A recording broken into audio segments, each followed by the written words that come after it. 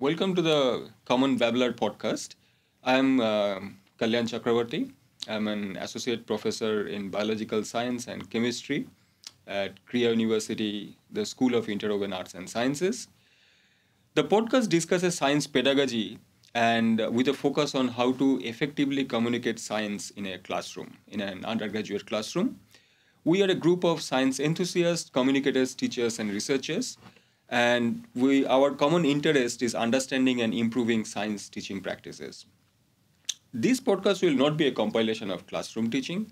Rather, we'll have with us experts and practitioners, and we'll discuss the different ways in which the science teaching, classroom teaching of science can be enriched. Um, to suggest additional topics, please enter them in the comment section below, and also be sure to like any comments suggesting topics that you are interested in. We will shape the content of future podcast accordingly. So this will be a chance to do this interactively. Uh, our guest today is Professor K.S. Viswanathan. Professor K.S. Viswanathan is a visiting faculty of chemistry at Krea University, School of Interwoven Arts and Sciences. Professor Viswanathan is an expert in molecular spectroscopy.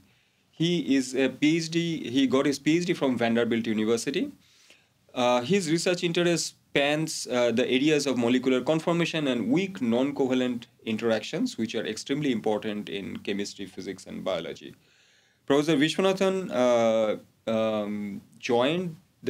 was part of the Indira Gandhi Center for Atomic Research, IGCAR, in Kalpakkam. It's a Department of Atomic Energy Laboratory. Then he was at the Indian Institute of Science, Education and Research, Mohali, as a professor of chemistry.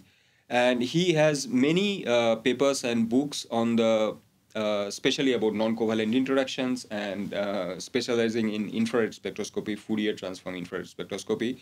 And also he had made fundamental breakthroughs about how to increase the signal to noise, the sensitivity of the spectroscopic technique. I think about the matrices that can be used for the molecules to be studied. He has many papers in this topic. He has a book, Analytical Methods, Interpretation, Identification, and Quantification, with R. Gopalan from University Press, published in 2018. Welcome, Professor Viswanathan. It's a pleasure to have you here. Thank you for having me over. This effort is independent of our affiliations and responsibilities in terms of teaching and research at Krea University. And you also mentioned that you have interest also in music and cricket, if I understand correctly. Yeah. Yes. So, do you find any connection between chemistry or science in general, or the spectroscopy in particular, possibly, with music? Or maybe with cricket? Yeah, there are two aspects to this. The first one is important that you have interests other than your major area of study. So if you're a researcher and a teacher in chemistry, it is extremely important that you also have other areas that are interesting, that you are interested in, so that you develop a personality that is more wholesome. And this is something I tell the students all the time, that while it is very important to study well, it is also very, very important not just to study well.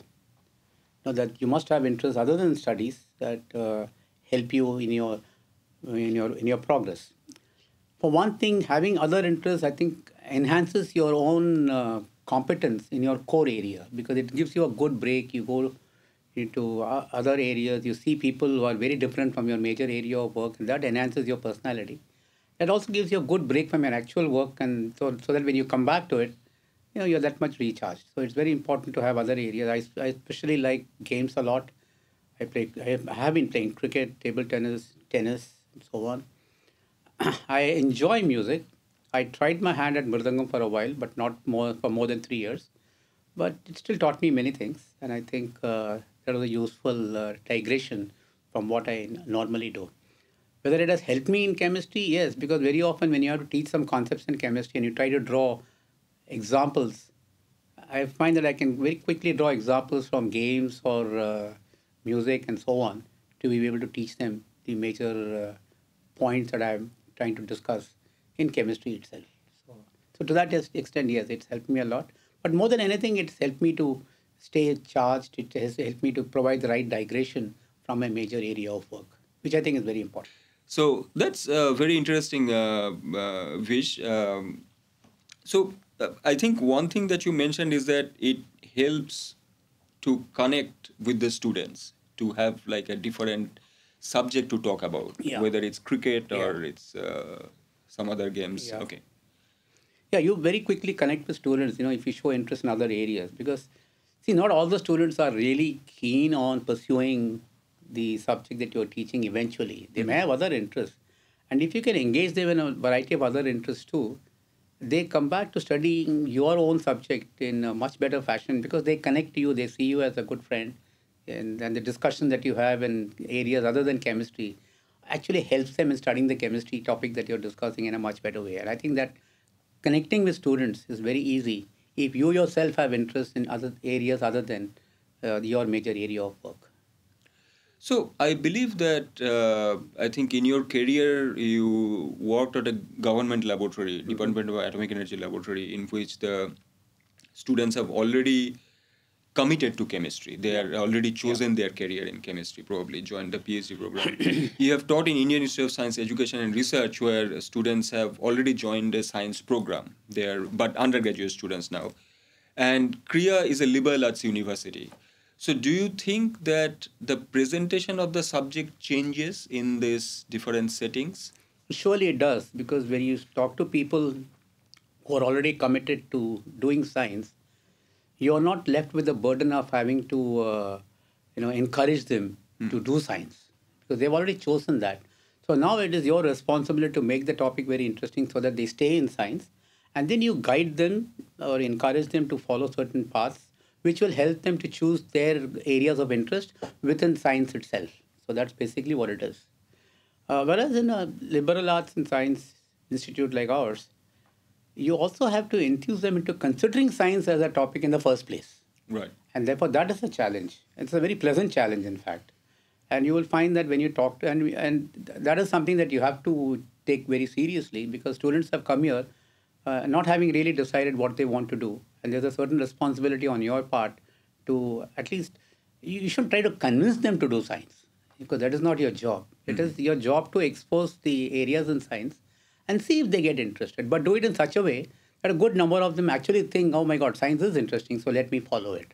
So to that extent, yes, you have this added responsibility in a liberal arts and science institute, which you probably didn't have, which I didn't have in maybe IISc or Mohali.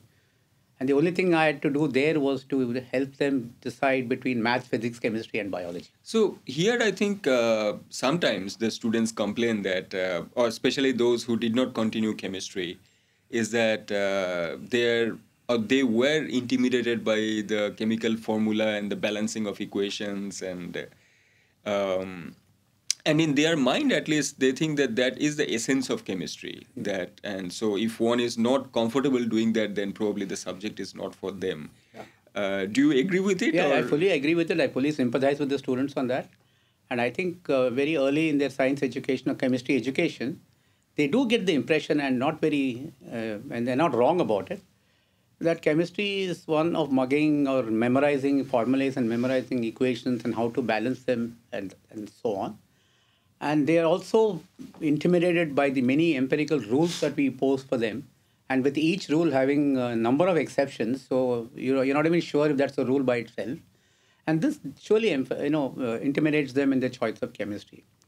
And very often you'll see students believing that there's a lot more logic in mathematics and physics than there is in chemistry and biology. Right. And that's the reason why if you talk to students soon after school, you'll find a large number of them actually wanting to do physics and mathematics, and very few wanting to do chemistry or biology. But that is simply because the way they have learned the subject. You can't blame anybody for it, because the subject, does involve certain memorization, certain commitment to memory of certain concepts. But at the same time, it's also a responsibility to show the beauty of chemistry in it, how chemistry can be very, gainfully used in understanding many of our day-to-day problems and so on. And if that is done, the memorizing of the equations and so on would not be such a big burden, would not even be an issue for them, because they know that is not the real chemistry. Memorizing equations is basically a way of bookkeeping. Equations are just a way of bookkeeping chemistry. That's not chemistry in itself. The chemistry actually asks the question as to why does a reaction go in a certain way what is the, can I speed it up? Can I slow it down? And so on. So the more fundamental questions that we ask is the more important issue, are the more important issues rather than memorizing the equation itself, which is only way of bookkeeping that. And that has to be told to them. Look, this is not what chemistry is about. Chemistry is really the asking the questions of why and how, or why a reaction happens in a certain way. Why does a molecule have a certain property? Can I relate it to structure? Can I modify the structure and therefore modify the property? If chemistry is portrayed that way, I'm very sure it will be a lot more interesting. And of course, once they get to college and so on, chemistry is portrayed in many places. Many places they do teach chemistry that way, and therefore I think students get interested in chemistry at that point. But yes, at the point where they have to decide about taking chemistry, they are intimidated by what they have already learned, and therefore the entrance level courses that colleges have should address this point. That how do you take the fear out of their minds with regard to memorization of equations and so on. I think in your article you mentioned about how some of the greatest contributions in chemistry are in the materials chemistry, the new materials that were designed by chemistry, and you've probably felt that enough in the common curriculum. Yes. Yeah. See, materials chemistry is a very absolutely important aspect of science that we study. And there are departments of material science and so on. There's no question that the subject has received its importance. But at the very early stage of the education of chemistry, when you teach students chemistry, this should be emphasized. That there is so much of this connect between the actual chemistry, the molecular structures and so on, and the properties of materials. And then chemistry does become a lot more interesting, a lot more logical, and you would find students taking up studies of such research topics because there just seems to be so much logic now in what they have seen. So specifically mentioned about a stainless steel, I think SS316, which has a particular combination of molybdenum and which has really helped with the properties of the material properties of the steel and made it more resistant to corrosion and so on. Yeah, that is something that many industries use. Okay. See, a normal stainless steel, which has got chromium, nickel, in addition to iron being the main component of it, and some minor trace elements and carbon and so on, has certain properties. But if you want to alter the properties, that's where chemistry comes. You add some amount of molybdenum in it, and then this material becomes extremely corrosion resistant. So if you want to do chemistry involving very strong acids and so on, then the type of steel that we just mentioned, where we have this added component of molybdenum, becomes very, very useful. But chemistry has provided that solution by way of understanding what happens when you put molybdenum in there and how it enhances the property of corrosion resistance of the stainless steel. So that way, the material science, has progressed, has gained a lot from very fundamental chemistry concepts. You also mentioned about the Titanic. Yeah, that's quite an interesting thing, and there are many articles on the Titanic. The Titanic, of course, hit the iceberg and shattered itself. Right. But then it did so because at that time, the best steels that were available to them were steels that would turn brittle at very low temperatures. Right. So when the Titanic was traveling in the icy waters of the Atlantic that night, that fateful night, it was actually exposed to temperatures well below its transition temperature. So it had become from ductile to brittle. So the moment it hit the iceberg was the culprit, but the fact that the steel couldn't stand that and shattered itself is the reason as to why the disaster was of that magnitude. But today we understand that problem, and today we have steels that actually stayed ductile even at that icy temperatures, and therefore it's unlikely that a disaster of that magnitude would occur for that reason. Right. So that's where again chemistry and its contribution to material science has helped in the design of new materials and the design of new types of transport vessels.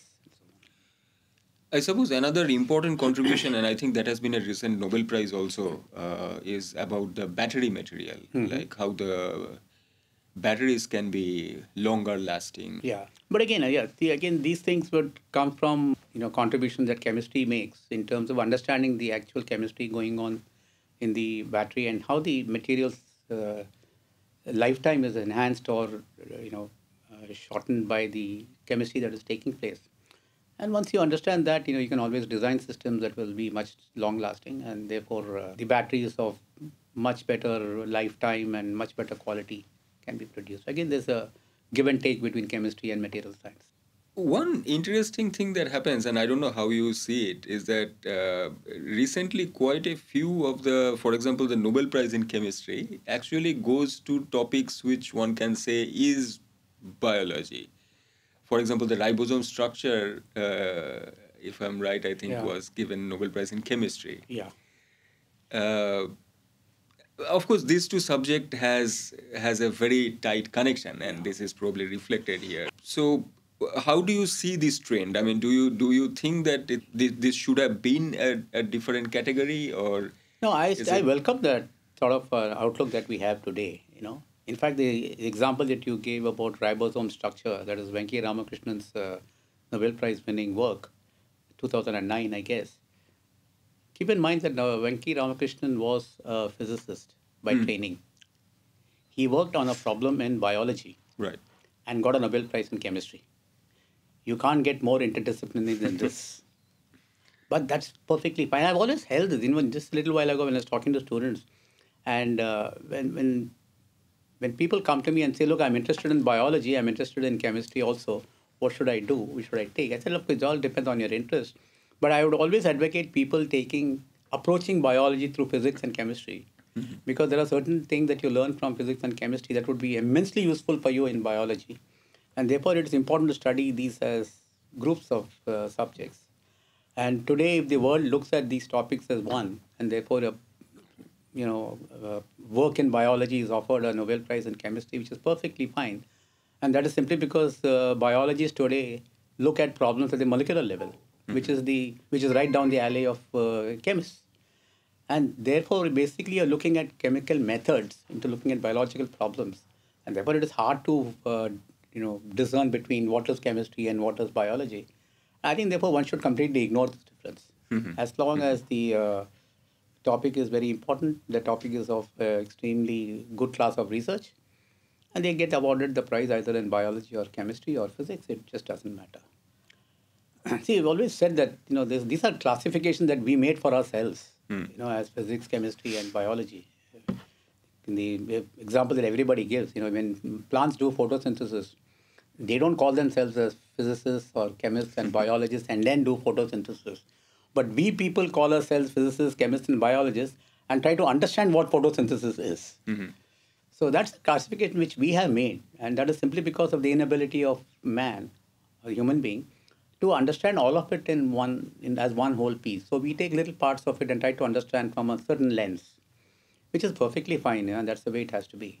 But it is perfectly fine that all these people get together at some point and there is give and take between physics, chemistry, and biology. And if a physicist gets a Nobel Prize in chemistry or biology, I think it's perfectly fine. So speaking of physics, I think one interesting example that you gave is about the electronic revolution when the semiconductors and how the semiconductor industry depends on pure silicon. Yes. Again, chemistry there has helped in an enormous way because you need to produce ultra pure silicon or base material. So the production of ultra pure silicon is again something that chemists taught us how to do. And then to dope them with the right amounts of the impurities to get the properties that we want, and then to do a characterization of the concentration of these doped elements is again something that comes from chemistry and maybe sometimes from physics. So again, chemistry has contributed through techniques to make the material, techniques to characterize the material, and so on. And that's where the give and take between chemistry and physics occurs. And that's where I said that chemistry has contributed enormously to the electronics revolution. You mentioned about, I think, I don't know if if you'd call it a new field or it's an extension of the physics part, which is the atmospheric chemistry. And especially, I think it was, it became a global conversation once the ozone depletion was identified and what is the cause for this. And then the banning of substances like freon. That kind of now, I think largely, and the Kyoto Protocol, and largely because of which I think the ozone layer has healed. I think that's the understanding currently. So I think it's a new science field altogether, that is atmospheric chemistry, and it will probably be more important in the coming years. Yeah, I think if you really look at it, the atmosphere probably is one of the biggest laboratories that you Right. can think of. It's sitting right up above us, and a whole lot of chemical reactions go on there. So it's an extremely large laboratory that is there above us, and very important laboratory because many of the implications of the chemistry that goes on there affects us directly. And therefore, it is very important for us to take care of this laboratory. And that is what atmospheric chemistry is all about. So when, again, chemistry did a good job there in helping us to understand, the process of ozone depletion and so on. Actually, I think that's an absolutely brilliant work that Molina, Kudsen, and I forget the third name, who actually showed us that the ozone depletion mechanism actually occurs through these halocarbons. Mm-hmm. And how the actual mechanism, using where the ice particles act as the catalyst, and then the light in early spring does the photochemistry, eventually causing the depletion of ozone. That's a very interesting part of chemistry and chemical kinetics that Right. one has to understand to see exactly how this ozone depletion occurs. And it was good that it was done. And it was not an easy problem because to actually pinpoint that it was the halocarbons doing this job, given that there are so many other compounds present in the atmosphere, I think it was not an easy job to do, but they did. But it was very well delineated. And as a result of that, today we have been able to take precautionary methods. We have been take corrective measures, and as a result of that, I think the ozone depletion has been reversed to some extent. Of course, there's a lot that needs to be done. But at least the ball has been set rolling, and there have been so many protocols, the Kyoto Protocol, Montreal Protocol, and so on. But it's nice that what the scientists did actually could percolate to the politicians, who could then bring in regulations to implement the various protocols to restore the health of the atmosphere. But the initial contribution, I think, came from science, and that was very important. Do you think at a local context, and this is something that I often wondered that, so for example, I mean, of course, you are familiar with the pollution in Delhi and the cities like that, which some of it is not localized in the sense the cause is not localized within Delhi. So it might be very difficult to solve it at an administrative or logistic level. So banning of diesel vehicles may not entirely solve the problem because if the source is from outside. Do you think that, I cannot imagine what the technology will be, but do you think any chemical technology can actually work as a carbon sequestration or carbon or toxic gas sequestration mechanism that I can... think to come up with a molecule that will sequester these, Yeah. that I think is not too difficult. I think one can always, and there are maybe molecules already we know that can do it.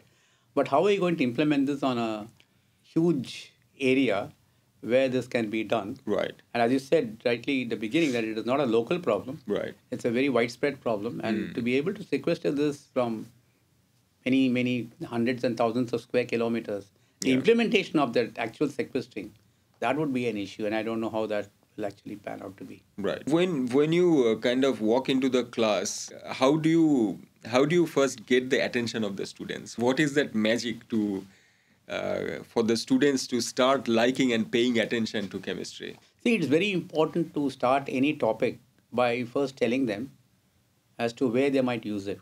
Mm-hmm. They have to know, what am I studying this for? And that is extremely important. And having done that, you start the topic, on a rather easy note. Don't badger them with too much of a complicated concept right away. Let them get into the topic. So the first few classes must be rather simple, and at every point try to tell them why are you studying this? What's your whole learning objective? That's which we talk about in pedagogy. Learning objective, making that very clear, I think, is extremely important, because once they get the hang of that, the topic will become interesting to them, and then they will start listening to that. Once you have caught them, and a couple of lectures later, you just very slowly up the tempo of your lectures, up the content, bring in more profound concepts and make it difficult at that point. But they will listen to you because now they have got into the subject. They will listen to you.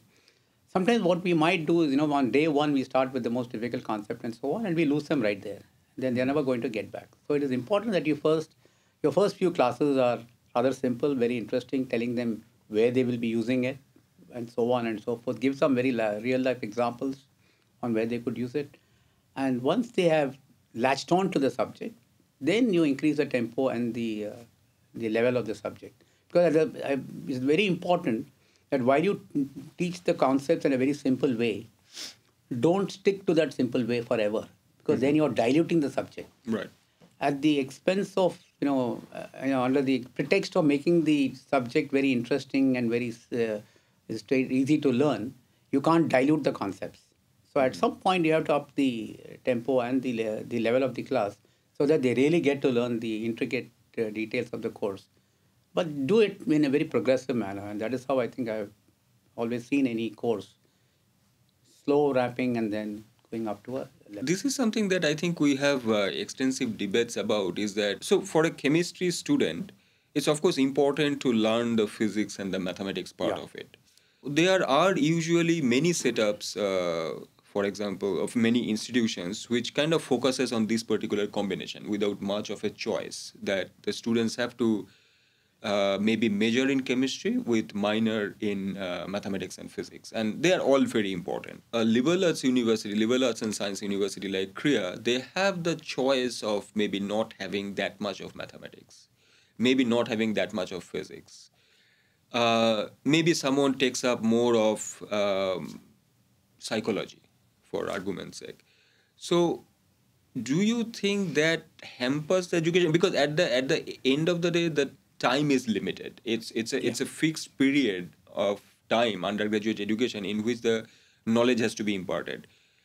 But how do you see there a contradiction that too much choice is bad for the amount of, or the quantum of education that can be imparted, quantum of chemistry education that can be imparted, or that choice, it doesn't bother you that much? You think the students can really, if they're interested, they can still thrive, even if they do not know all the mathematics or the physics that should have gone into the education? The question is somewhat hard to answer, because when you say too much choice, what is too much to be called too much is one issue. Mm-hmm. But anyway, see, it depends on what the student wants to do. Suppose a psychology student says, I want to study the basic chemistry courses, just a few of them.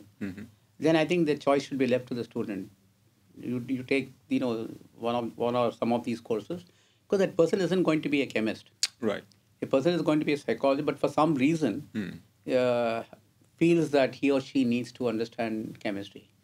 And therefore, you should just inform the student that these are the courses that are available to you, and leave it to them, at some point. But if somebody wants to do a chemistry major, right, then you have to, because now you're expecting to have this person go into chemical research or teaching or whatever, and therefore this person must be well trained in most of the basic concepts in chemistry. So this person therefore must not have as much choice, in the sense that they must have certain courses that they must take, but of course they also have electives, which is going to be based on their likes and dislikes.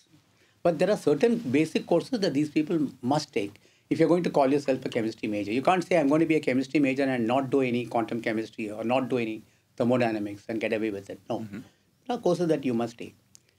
But the way we do it, we also have a minor, but then you're not going to be a chemistry major, but you're doing a physics, but you want to learn certain concepts in chemistry. So we give you a few courses, and then you can take, again, electives based on what your interests are. So I think the choices that they have should be based on what their major areas of studies are and how they want to use chemistry eventually.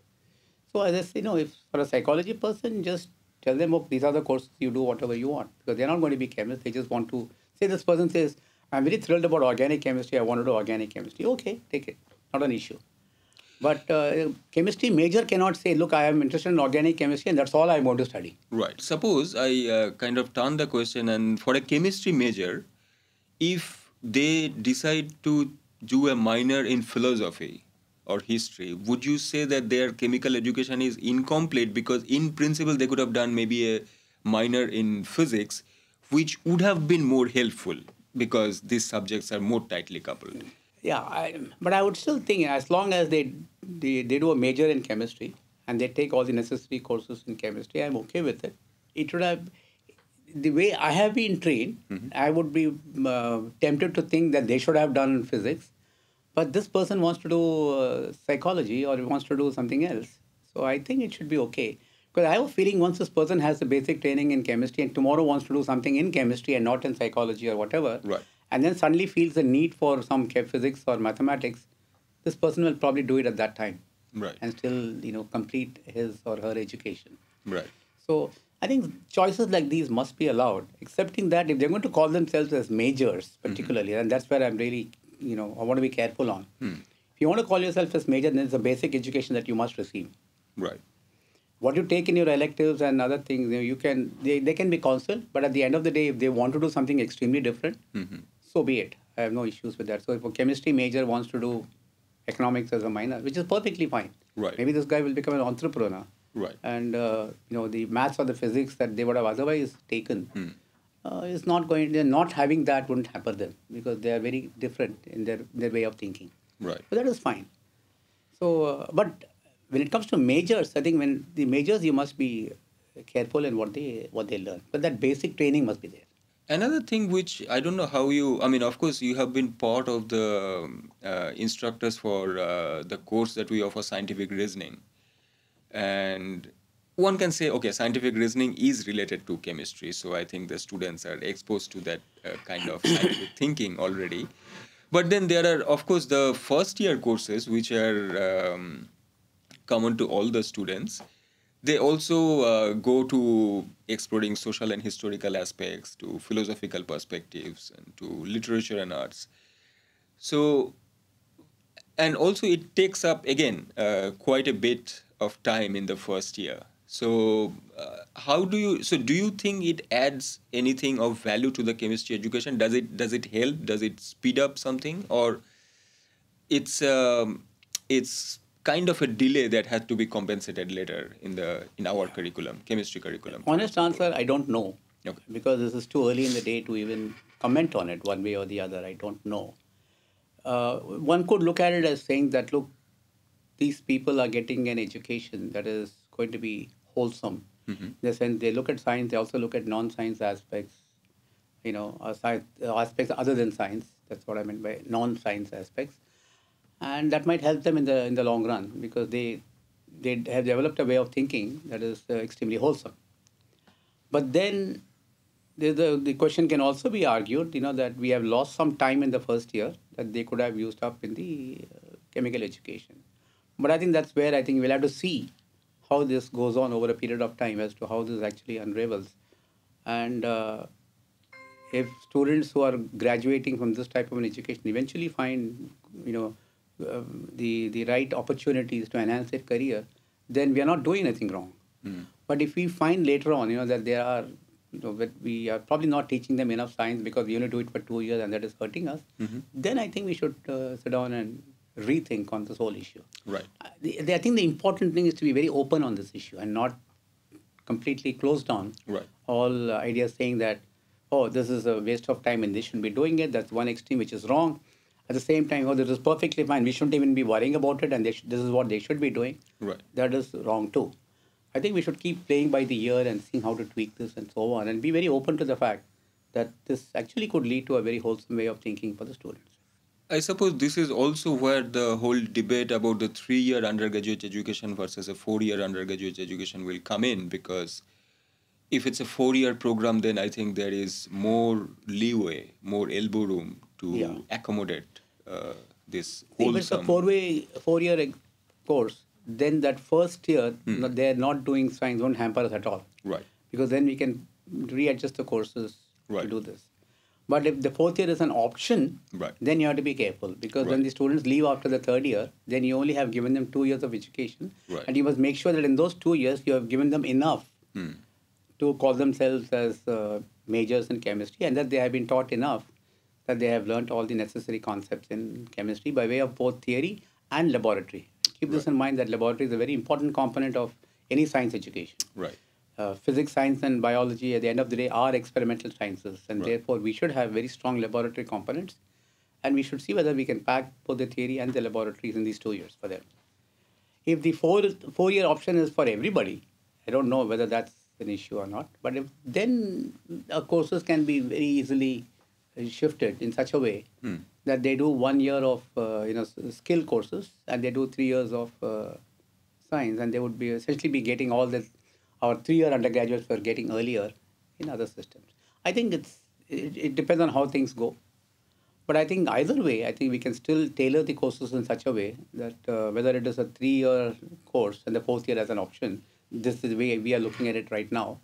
And we have set up the courses in such a way that when they leave with 3 years of undergraduate education, they still get the necessary training that they have in chemistry. In the 4th year, we have just kept it as more of a experimental training with a few courses, so that when they go out, they turn out to be good experimental scientists. Not that we want them to become experimentalists. They could well be theorists. But even if you are a theorist, I think it is important to know how experiments are done. And therefore, that's a good training. Speaking of experiments, I think some of your laboratory experiments were quite popular with students. The oscillating reaction, I think you performed in the class. And chemiluminescence also? Yeah, we did chemiluminescence. I think these are all very standard experiments, but it never ceases to thrill the students when they see it. But the more important thing is not just showing the equation, showing the reaction and being done with it. I think it's very important to on the sly, explain all the concepts behind it. So that, while you're still being, enthralled and stunned by the beauty of these reactions, you very slowly slip in all the concepts so that when they go away with the excitement of having seen a very wonderful reaction, plus the concepts that drive these reactions. And that's very important. So, yeah, we did the Briggs-Rorschach, the oscillation reaction, we did chemiluminescence, and so on, and the chemical volcano. All they are very standard reactions. But as I said, you can do it at a randomly drawn bunch of students, and you will not find a single group which is not enthralled by it. Okay. Speaking of the research or the laboratory aspect and research, and I know that your research, in order to discuss it, it will take an entire episode by itself. But I was just wondering that one thing that intrigued me about your description of your work when you said that you could achieve an enhancement of fluorescence of about a factor of 10,000. This is the molecular spectroscopy component. Could you elaborate a little bit? Yeah, we were looking at fluorescence of lanthanides like terbium, dysprosium, and europium. Okay. And very often people study the lanthanides because they are good forerunners for actinides. Okay. It's hard to study the actinides straight off the bat because actinides are radioactive. So you study the lanthanides because one is the 4F block and the other one is the 5F block. So you study the lanthanides and then try to take these concepts and then go to the actinides after having understood and standardized many of the methods. So in that sense, while we were really interested in the actinides, we studied the lanthanides first. And we were looking at ways of improving the fluorescence efficiency of these compounds. Because fluorescence is a very good analytical method. But then many of these lanthanides don't, while they have a fluorescence, they are not enough to be able to estimate them at extremely low levels of concentration. When I say low levels, I'm talking of a few parts per million and so on. I would like to estimate them at that concentration. So you need to come up with methods to enhance the fluorescence. So which means you have to figure out what are the reasons as to why these molecules don't fluoresce as well as you would want them to. There could be many reasons, that the absorption is not strong enough, or they are very quickly deactivated from their excited states and so on. So if you know what the real reason is as to why the fluorescence is not very good, then you can try ways to get around that problem. Mm-hmm. So what we did was we took these lanthanides and we put them along with some organic molecules which they complex. And since the lanthanides were not absorbing that great, we made the organic molecules absorb, which were doing very strongly, and then transferring their energy to the lanthanides. So we were not exciting the lanthanides, we were exciting the molecule which was right next to it, which was the complex was being made. And these molecules were then transferring their energy to the lanthanides and causing the excitation. So this roundabout method, which is called ligand sensitization, actually turns out to be a lot more efficient than trying to excite the lanthanides directly. Then we also found out that these lanthanides can, lose their energy because of collisions with water very easily. So even after exciting this and we got the enhancement, we were still not doing the best because a good number of the the atoms that we had, ions which we had excited, were losing their energy to this non-radiative or unproductive process. So we put them in a nice cage, micellar cage, where the water was excluded. And then we found that the combination of this energy transfer from the ligand plus the cage effect of these micelles increased the fluorescence by a whole lot, almost like a factor of 10,000. We even achieved, I think, even higher, like 50,000 to a lakh, by using ionic liquids as a possible method by which to do this energy transfer and so on. And how different are the incident lights, the wavelength of the incident light and the fluorescence range that you scan? The absorption, now it's not the ligand, lanthanide absorption. Right. Now it's the organic molecule absorption, which is generally in the UV. Okay. So, but the emission is still the same. okay. So all this caging and other things doesn't affect the emission frequency. It's still at the same points where it is. So like if it is europium, for example, I think it's around 614 nanometers or thereabout. Okay. It continues to be at 614 nanometers because those are not affected by these ligands. The energy levels are not so affected by these ligands. They're quite insulated. Okay. But then because of the fact that the water molecules now can't get in because I have caged them, they tend to fluoresce much better. And therefore you will find enhancements of the order of 10 to 50,000, which therefore means that I can now estimate lower concentrations of this material because the fluorescence is that much more efficient. And also, I believe that they can be used for some very interesting applications, maybe biological imaging. Or... Surely, yeah. I think wherever you're looking at fluorescence of these lanthanides as a tool, right. Yes, these methods would come in very, very handy. Right. Yeah. Thank you so much, Professor Viswanathan. It was pleasure. a wonderful. It was nice talking to you. Nice talking to you. Yeah. Thanks for your time. Yeah. And thanks for listening to this podcast on science pedagogy. And hopefully, we'll meet in the next episode.